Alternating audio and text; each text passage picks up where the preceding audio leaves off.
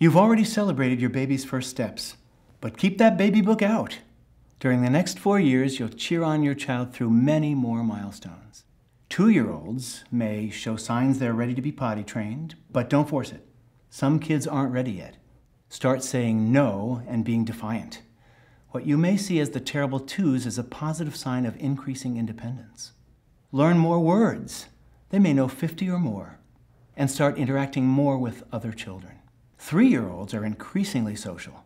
They may show fondness for playmates, even mimicking them. They may also know their own first name and age and identify their gender. Play make-believe.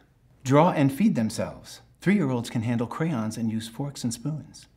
At 4 years old, preschoolers are very enthusiastic about new things. They learn to sing songs and nursery rhymes, to throw and catch balls more accurately, to use the past tense. What's more, they may know more than 1,000 words. And they may curse.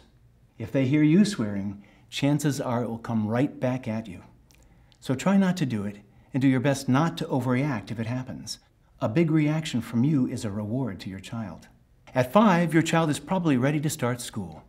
Besides this major milestone, kids this age follow rules. Unlike 4-year-olds, 5-year-olds are very eager to please parents and authority figures. Understand the concept of time. They get it that there's a school time, a dinner time, and a bedtime. Somersault. A 5-year-old has growing physical skills and can swing and tumble by themselves. Some 5-year-olds may even be ready to bike and jump rope. Children change a lot between the ages of 2 and 5, but each one is unique. And if your child doesn't hit every milestone at the average age, don't fret. If you do have concerns, however, talk to your pediatrician. Early intervention can often eliminate or reduce any actual issues.